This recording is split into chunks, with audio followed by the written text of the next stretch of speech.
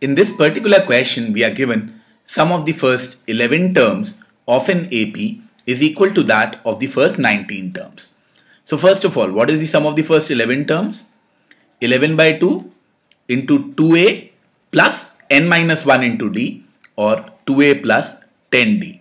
This is equal to sum of 19 terms, so that is 19 by 2 and 2a plus 18d. Once again, it is n by 2 into 2a plus n minus 1 into d. So what does this give me? 2 and 2 will cancel. 11, 2a plus 10d and 2a plus 18d. 2 can be taken common from both of them.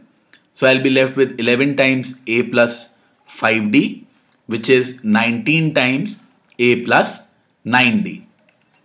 If I solve this, I'll get 11a plus 55d is equal to 19a plus 19 into 9, 190 minus 19, or 171d. So this gives me, if I take 11a to the other side, 8a plus 55 and 171. 171 minus 55. 170 minus 55 is 15, 115 plus 1. So I get 116d is equal to 0.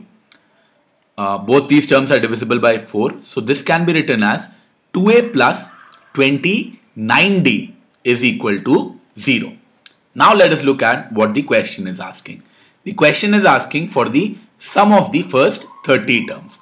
So what is the sum of the first 30 terms? 30 by 2 into 2a plus n minus 1 into d, or 2a plus 29d.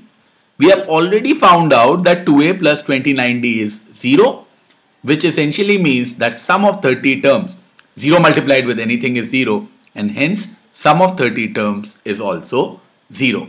And that is given to us as option A. Thank you.